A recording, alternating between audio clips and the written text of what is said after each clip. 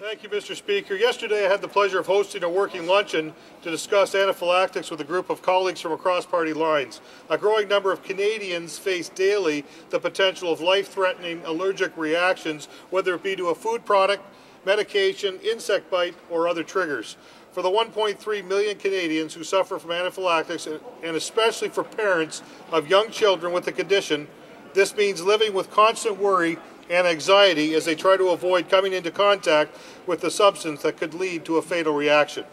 While there is no known cure for anaphylaxis, the good news is that with education and awareness, collective steps can be taken by society that can greatly reduce the risk of anaphylactic reactions and allow sufferers and their families to lead more normal lives.